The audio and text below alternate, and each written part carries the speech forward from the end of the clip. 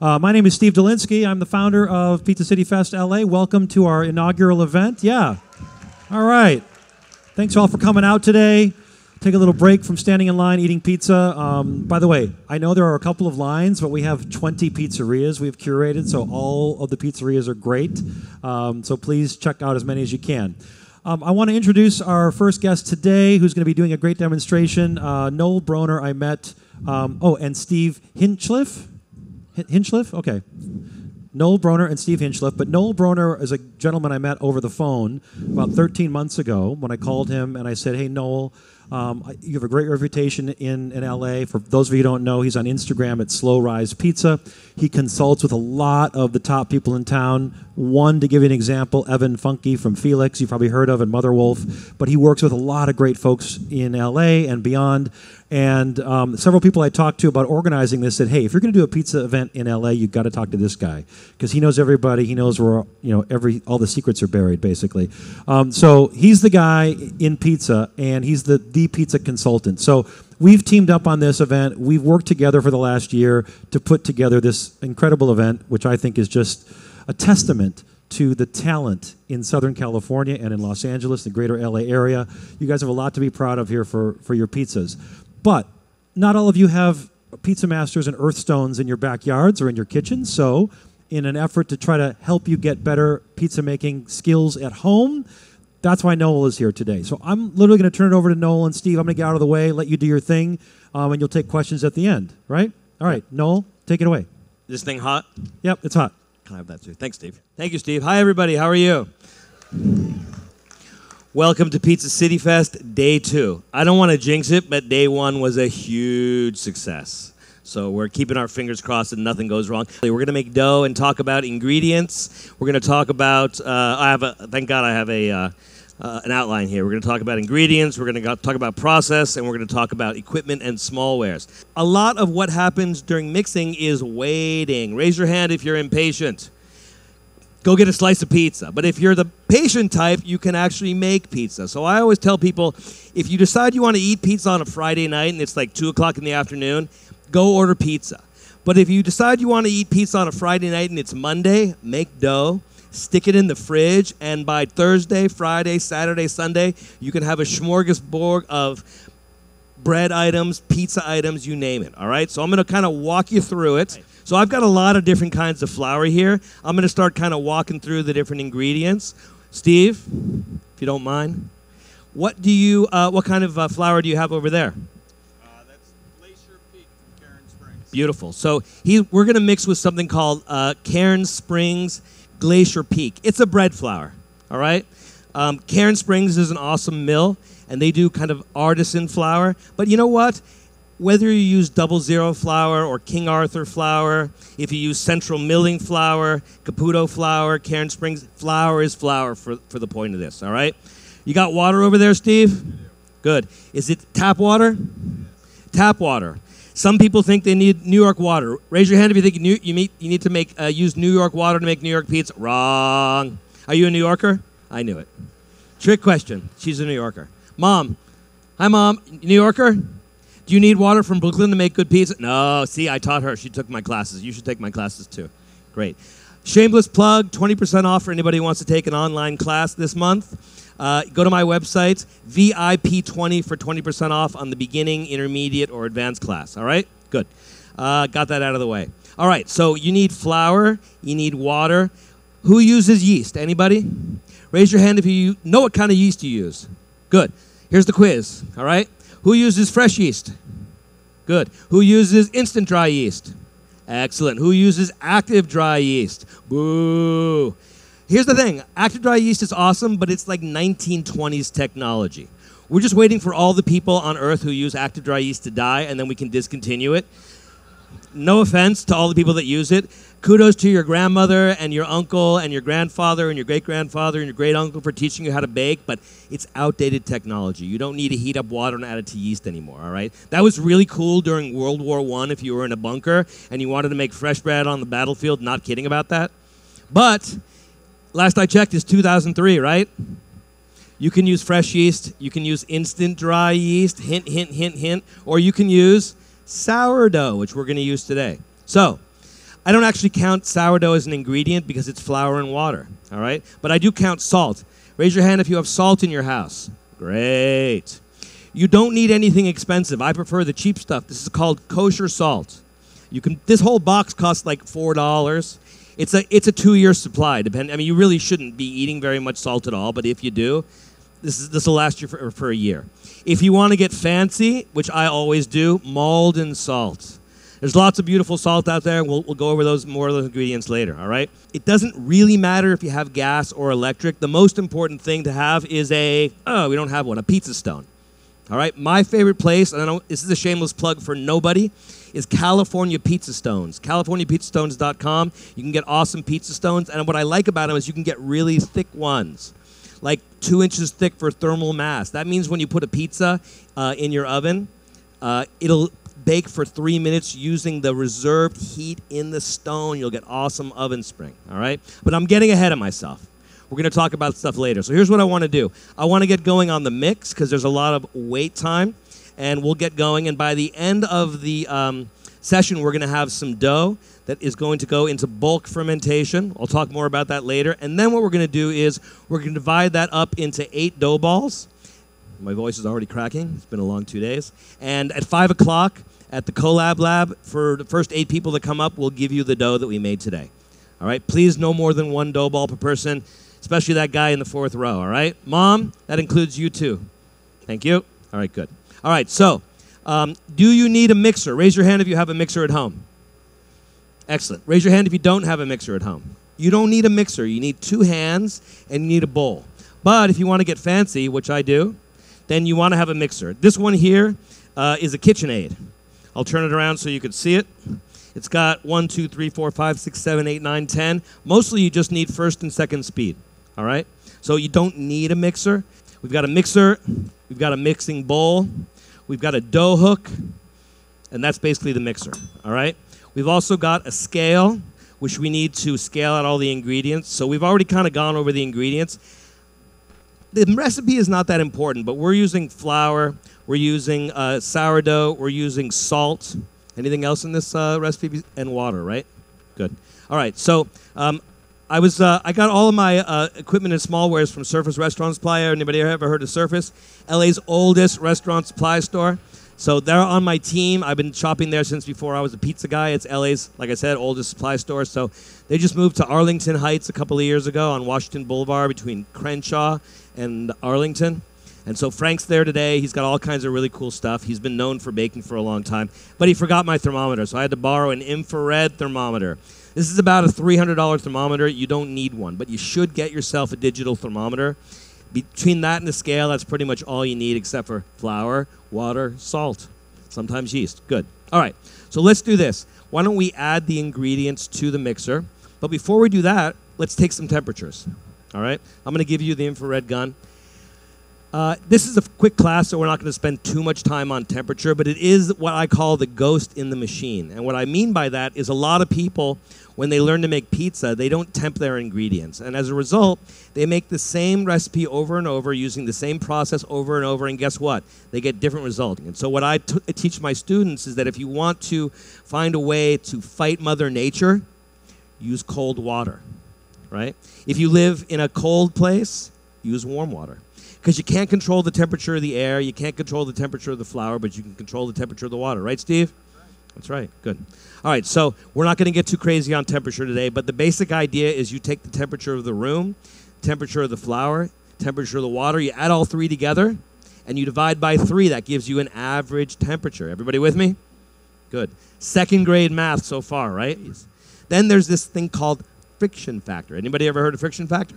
Good. Friction factor is this pseudo-scientific term for the amount of heat that gets added to the dough by the mixing process.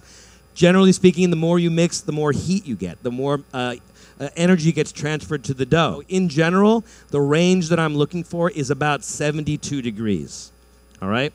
Now, if you're in a cold environment, you might want to raise that range, maybe 74, maybe 76, maybe 78. If you're cooking with sourdough in the wintertime in New York, you may want to go up to 85. But in the San Fernando Valley, where I'm from, I like 72 degrees. In Santa Monica, where I live now, I like 72 to 74. So it really depends on where you're from. There's no hard and fast rules in baking, but the temperature is the thing that you want to keep an eye on, all right? So let's do this, Steve. What? Water first? Let's do that. All right, so if we were just using regular yeast, we'd put the flour and the water in. But because we're using sourdough starter and it includes flour and water, we're going to actually add that in with the water. Breaking a rule, but I'm explaining why, all right? One of the things that I learned when I went to French Culinary Institute was all the rules of artisan baking. Raise your hand if you're interested in artisan bread baking. Awesome. So I wasn't born in Italy. I didn't have a grandmother like Daniele Uditi, who was here with us yesterday, who taught him how to bake in the Neapolitan dialect. I'm from the Valley. My mom's from Brooklyn. We don't know how to bake pizza. We know how to order it. Right, Mom? There you go. So because I don't have an artisan background, I sent myself to baking school, and that's where I learned how to make really good bread. We've got water in the bowl first, then we've got sourdough, and we're going to add the flour, right? Great. So the idea here is we're going to get these into the bowl. We're going to mix until incorporated, all right? Another thing that you're going to want to have besides a scale and a thermometer is a timer, all right? What I said before is you can't control time, but you can definitely measure it. So I like to write everything down. I once made an awesome pizza for myself and my wife, and we high-fived at the table, and I never was able to make that pizza again. We're going to write down the starting time, and my starting time is going to be 2:20. Are you ready? On your marks, get set, go.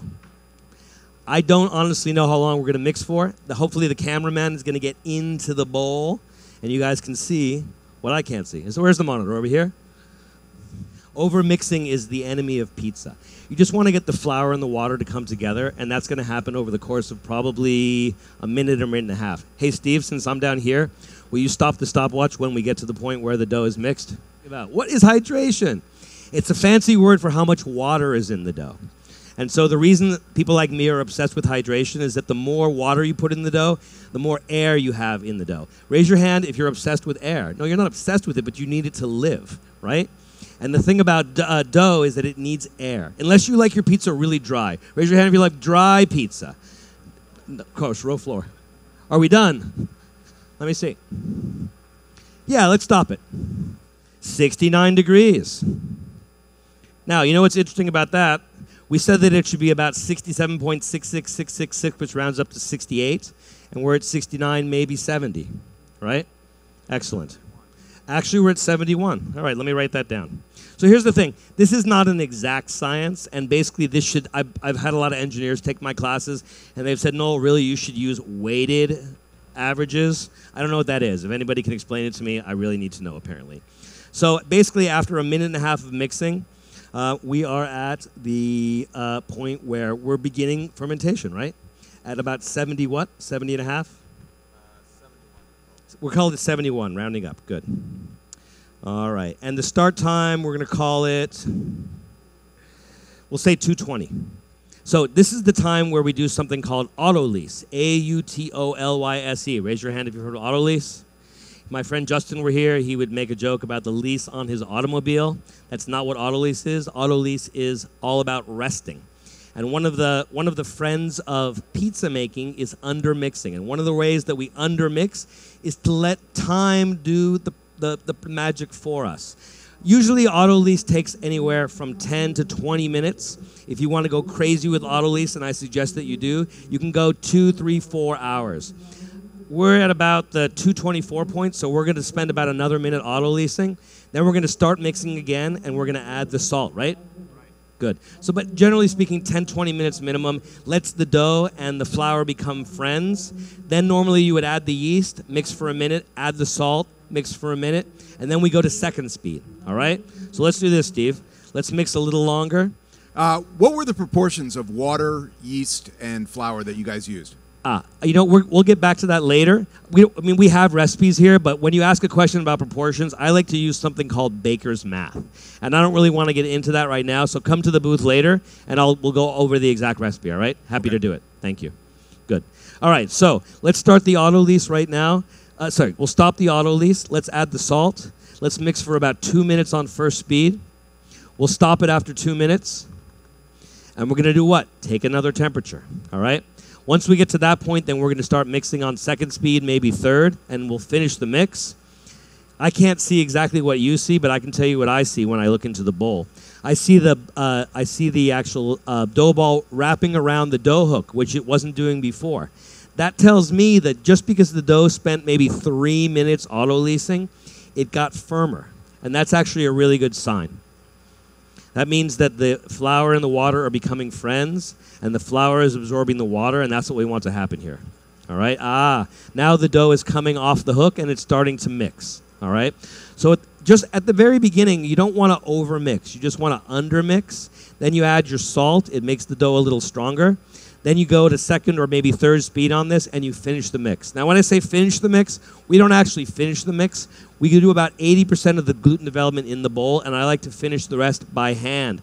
This mixer is pretty awesome, but one of the things that it doesn't do as well as I would like sometimes is mix dough at the beginning. So you've got the dough kind of moving up the dough hook, moving down. Most importantly, let's take another measurement. We were at 71 before. I'm going to say we were mixing for about another 3 more minutes. All right, so we're going to say that right now the dough is at 71. Now you might think, wait a minute, what about friction factor? Well, all that tells us right now is that we're really not getting a lot of friction off of this mix, and that maybe tells us that we need to go to second speed and get a little more friction. The other thing that's going on is that it's very cold in this room, right? Anybody feel cold? If you feel cold, the dough feels really cold. So I think that probably we need to go to second speed and add a little more friction to the dough. So let's try this, Steve. Let's go to second speed for another 2 minutes. And then we're going to go to third speed for probably another 3. All right? Good. So at this point, when we're finished making this dough, we're going to refrigerate this overnight, 48 hours, something like that? Good question. Are we going to refrigerate the dough 48 hours or something like that? So here's what I would say. If you're mixing with yeast, then you definitely want to refrigerate your dough overnight. But when you're mixing with sourdough, you could actually use this dough today. I would say it would be good in about 6 hours. We're going to bulk ferment it until about 4:30, and then we're going to ball it up into 8 dough balls. And if you guys want to take it home and make pizza, I would say it'll be pretty good around 8 o'clock. Or if you want to put it in the fridge overnight, Steve, how long would you say? Couple days. I like to find the coldest room in the house, maybe in the 50s, and let it sit there overnight. Then the next day, it's beautiful. All right? So one of the things about using a pre-ferment like sourdough or pouliche or biga or pat fermenté or all these weird foreign words is that by pre-fermenting the dough, you don't need to wait 2-3 days to make pizza because you're starting the fermentation before you even made the dough. So Steve, when did you start making this sourdough? How many years ago? 3. 3 years ago. So this dough has been fermenting, I'm kind of kidding, for 3 years. So I think we're good to go, right? Excellent. Any other questions? A little closer to your mouth, please. Can you talk a little bit about the different varieties of dough, for example, Neapolitan style versus New York style, and what are we making? You ask a good question. Can I talk about some of the differences between like Neapolitan style or New York style? All right, so Neapolitan style is kind of the mother of all pizzas. It comes from Naples, Italy. And so usually that uses a 00 flour and a wood-fired oven. New York style comes from?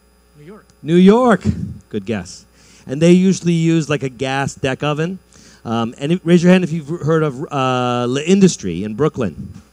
Yeah, that's like a new style New York pizza, and they use an electric deck oven, a little higher temperature. So, you know, there's a lot of differences between American-style pizzas and Italian-style pizzas.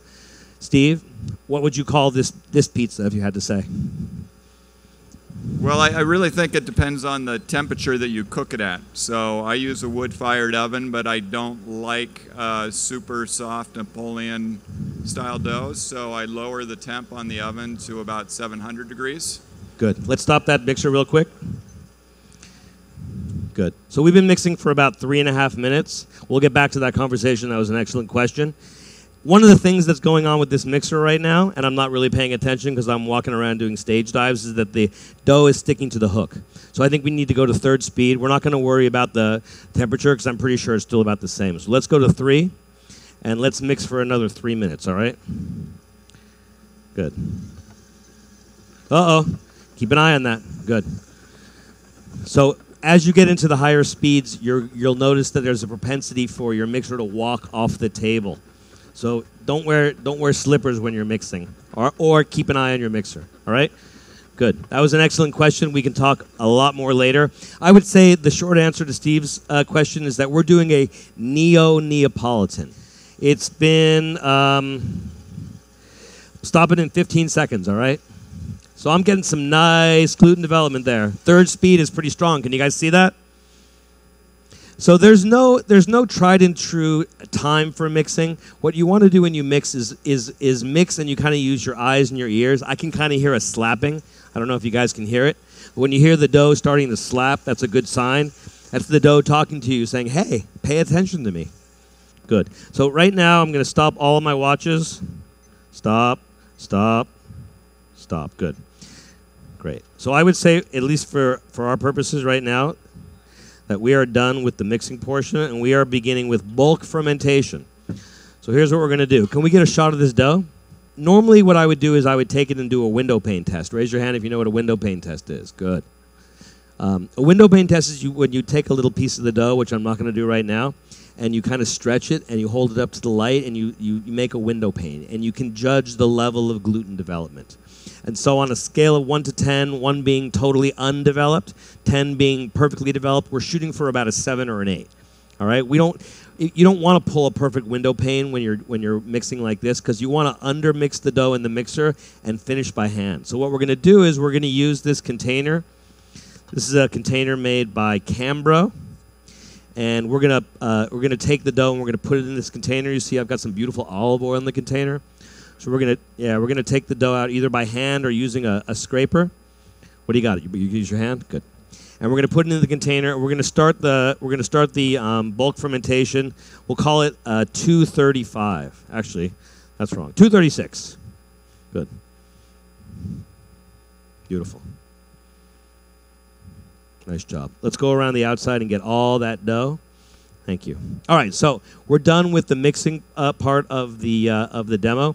We're going to let that sit for a half an hour. Actually, you know what we should do, Steve? Let's make it only 15 minutes. So a stretch and fold is when you take the dough and you fold it, you stretch it, you fold it, and you turn it over. And what I love to do is I like to do that about every 15 or 20 minutes, sometimes every 30 minutes, until the dough gets really strong, right? If you do that in a mixer, you risk letting the dough get too strong.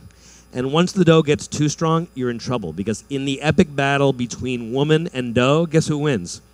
The dough. In the epic battle between man and dough, guess who wins? The dough. So I've tried and failed many times, so I like to undermix the dough, make sure the dough doesn't get too strong, right? So I win the battle. I made 2 quadruple batches of dough the other day with bread flour. I used King Arthur for 1 quadruple batch and gold medal for the other one. One of them rose probably 30% more. Do you know why? Which one was it? Believe it or not, I would think it was the reverse, but the gold medal was Rose the one more? that rose more. Yeah. Good. So the question was, she made 2 batches of dough, one with King Arthur and one with gold medal, and you think the gold medal rose more, right?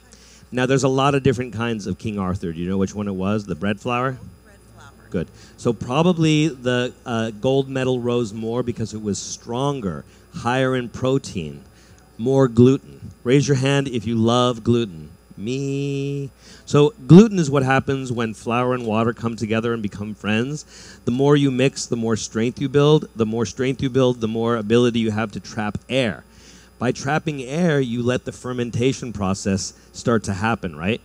And so fermentation is a good thing, but too much air and too much strength is a bad thing, right? So you want your dough to rise, but not too much. If you have too much strength, and you get really tight gluten. Raise your hand if you like pizza that's chewy like a bagel. You ever have well, you like bagels. That's my stepfather. Don't listen to what he says.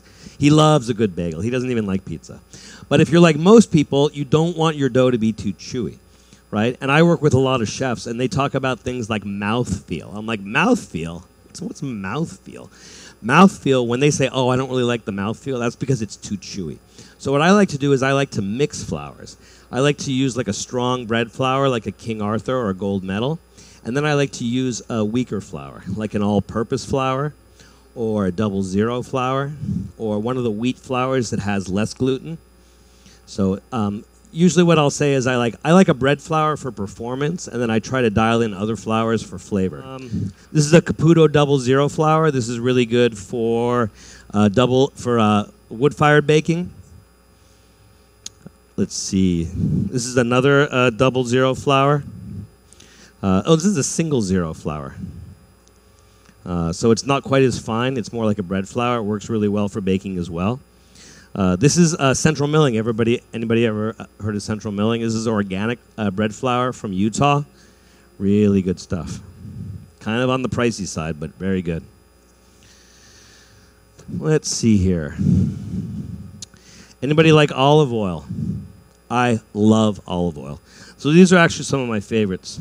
This is called, anybody speak Italian? Anybody? Laudemio. Annabella, where'd she go? Where's my wife? Ah, she's gone. Anyway, this is a very beautiful olive oil. Maybe if you go over to Surface Restaurant Supply later, he'll let you taste some of it. So a lot of people say don't waste your money on olive oil. I say waste your money on olive oil. But you know what? For me, not all tomatoes are created equal. So like here's a really nice San Marzano tomato that I really like, but they tend to be pretty acidic. I like them on a Neapolitan pizza, but I don't necessarily love them on, let's say, a pan pizza like a Detroit style. So I would say that one tomato is not good for every kind of pizza. Yesterday, Mr. DiNapoli was in the house, Rob DiNapoli, and he came together with Chris Bianco, one of my favorite pizza makers, and they came up with Bianco DiNapoli. These are organic California tomatoes. One of them is crushed and one of them is whole, and they're, vine ripened. So they're ripened on the vine, and they get really sweet. And you could almost just add a little salt and drink them out of the can. Actually, we were doing that yesterday. We were actually adding a little beer and drinking it out of the can. What I like about this one is that it's $6 for a can that's like 128 ounces. Which is this one? Oh, sorry, 106. This is called a number 10 can. What's awesome about this is if you want to make pizza for your whole family, you've got like a 3-week supply of pizza sauce right here. So that's why I like to shop at restaurant supply stores, because if you want, you can get like a really big thing of tomatoes, or you can get a really big thing of cheese, or you can get like really nice olive oil for wholesale prices. You could probably convince yourself that you need New York water to make New York pizza, and you could probably convince yourself that you need French water to make a good baguette, right? Chicago water for Chicago, L.A. water for good L.A. pizza, whatever that is. But probably the most important part of water is the temperature, all right? Cold water in a warm environment, warm water in the cold environment to control the fermentation. Anybody believe me? Makes sense, right? Good. All right, so let's look at my handy-dandy little list here. We are counting down on the stretch and fold. So we said 15 minutes. It's been about 8 or so. Good. So we got another 6 minutes to go. I'm going to walk around and show you guys the dough. The reason I'm showing it to you now is that after we do our stretch and fold in about 6 minutes, I'm going to come back again and show it to you, and it's going to look totally different. What do you think? Want to smell it? Mom, want to smell it? What's it smell like? It smells good. That's my mom. She loves me. It smells good. So what I like about pizza dough is that it smells delicious. Beautiful. So he's stretching and folding. Beautiful. That's how we do it. I'm going to turn it around 180 degrees. We're going to stretch and fold. Beautiful. And 2 more times, and we're almost done, folks. So I wish that we had longer, but I'm getting the hook from the stage manager. 5 more minutes, and that was at least 2 minutes ago. All right, so you can see what the dough looks like now. It looks a little more firm, looks a little more smooth. It's got better gluten development. It's looking more like dough now. So normally what we would do is we would do maybe 1 more in about 30 minutes, which is what we're going to do. Brother Dan, looks like dough. My mother says it's beautiful. She loves me. There we go. Looks like dough, sir? Looks like dough. Notice I ask really softball questions. Sir, put away your phone. This is a class. Flour. 1,000 grams of flour. How many grams of water? How many grams of water, Steve? 640, not including the flour in the sourdough. And the water in the sourdough. Right. Right. He's saying right like he knows what I'm talking about. I have no idea what I'm talking about. Last question. Hi. I had a Question. I've made the dough, but without a starter, and Yes. I put olive oil in the dough. Yep. Is that just because I don't have a starter, or would you put olive oil in the I dough? love putting olive oil in the dough. Or without the starter? Doesn't With matter. or without the starter, I love olive oil in my dough. Olive oil is a beautiful ingredient. It helps to brown, helps to sweeten, helps to caramelize. Why are you two wearing matching jumpsuits? More importantly, Because we can. because we can. Good. You, ma'am? Because we're best friends and twins. And you are the next contestants on The Price is Right. Thank you, everybody. This has been my pleasure. I'm Noel Brohner from Slow Rise Pizza. Thank you, Mom. Thank you, everybody. I'll be at the Collab Lab for the next until 5 o'clock if anybody has any follow-up questions, and I'll be standing on stage for 5 minutes talking to you lovely people. Then I got to get back to work. Thank you, Steve Hincliffe. Thank you, everybody here.